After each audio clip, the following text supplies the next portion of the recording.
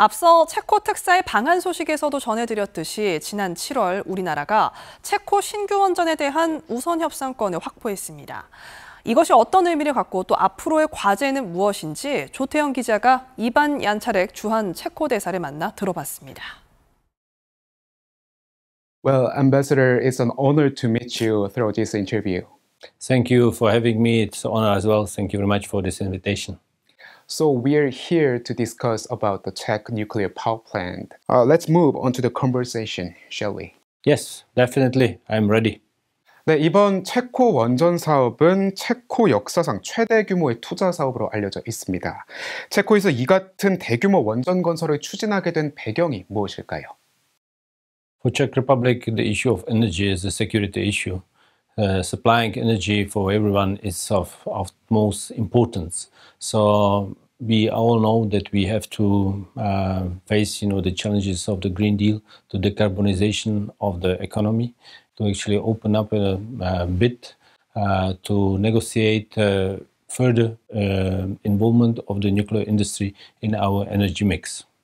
네, 이번 체코 원전 사업은 총 4기의 원전을 건설하는 사업이죠. 한국은 이 4기 중 우선 2기에 대한 우선 협상권을 따냈습니다. 프랑스 EDF 대신 이 팀 코리아가 선택된 이유는 무엇일까요? All the parties can apply, for 4 blocks, to build by their technology to supply it. And as the tender goes, it was a fair competition between actually 3 big companies. It was an American Westinghouse company, it was a French EDF, and it was a Korean KHNP reactors. In the end, 17th of July this year, the government of the Czech Republic decided that the KHNP proposal was probably the best to start the negotiation as a preferential bidder. So it means nowadays Korea team will have a chance, to negotiate with the investor about the first 2 blocks, which should be starting to be built in 2029 and be ready before the 2040 into exploitation. 네, 그런가 하면은 덤핑 수주 논란도 있었습니다. 이에 대해서 대사님께서는 어떻게 생각하시나요? The competition was fair and transparent. It was the clear message of my government, to the international global area, that to the global world, that we have to do it, in transparent way. So actually, no allegations of dumpings or actually preferential prices, should be involved. And if I compare the prices what the Korean bid proposed to us, if I compare it to the Baraka nuclear power station, I think it's a very fair price. They gave us, which are offered to us. 그런데 또 일각에서는 이 웨스팅하우스와의 지적재산권 소송이 문제가 될 수 있다, 이런 이야기도 나오고 있습니다. 대사님께서는 어떻게 생각하시나요?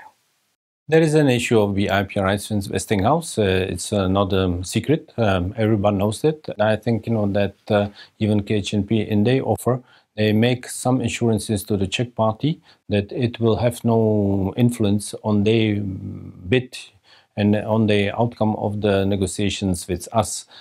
So then means, for Czechia, it doesn't play any role because, we are having an obligations, from the Korean side that it will take care of those issues, with Westinghouse. And I think, it's fair because, Korea, United States and Czechia are strategic allies. 한국과 협상 중인 두코바니 원전 2기 외에 또 테밀린 지역의 원전 2기에 대한 한국의 수주 가능성은 어떻게 평가하십니까? The Korean chances to secure another 2 blocks, are quite high. I would think, it will very much depend, on the experience, what we will do when building the first 2 in Dukovany. If there will be a satisfaction, on both sides, with the process and with the interaction between 2 countries and 2 investors, I'm sure, that the negotiation about the further 2. Well, Ambassador, that is the end of the interview, and thank you so much. Thank you for your time. Thank you very much, for your time as well, and I hope to see you next year in Prague. Thank you. Thank you. 감사합니다.